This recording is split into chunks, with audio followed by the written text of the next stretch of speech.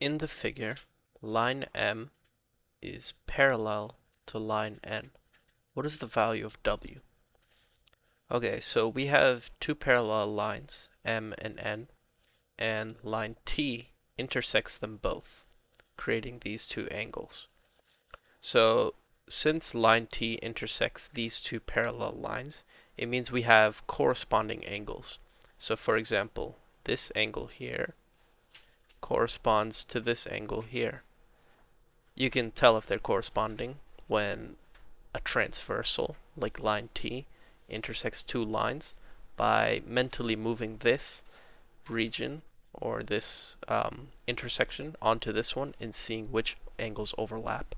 So these two angles here would overlap, so these are corresponding.